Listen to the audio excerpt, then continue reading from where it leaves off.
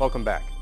For over the last 3.5 years, the Army's Future Combat System program has been hard at work developing more than 14 new warfighting systems for today's soldiers.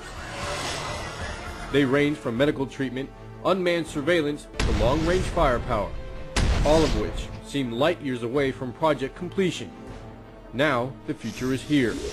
Soldiers at the Pentagon got a hands-on look at some of the first prototypes of these high-tech weapons, to which almost everyone asked, when can I have it?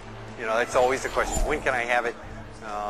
And you're starting to see the beginnings of that this year. These systems will be in the hands of troops sooner than you think.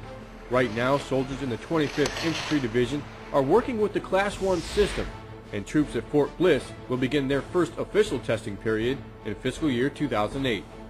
For many on the ground, the controls that operate these systems will be very familiar. To control the little SUGV, we give you a Xbox 360 controller.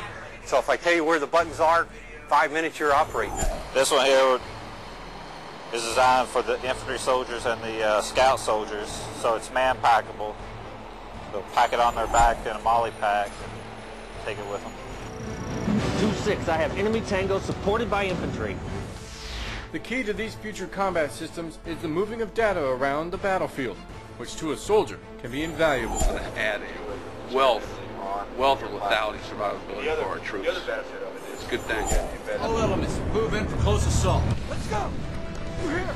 Today's battlefield is evolving, and for the first time in decades, so is the Army by modernizing through its future combat systems, and is giving troops an edge anywhere, anytime.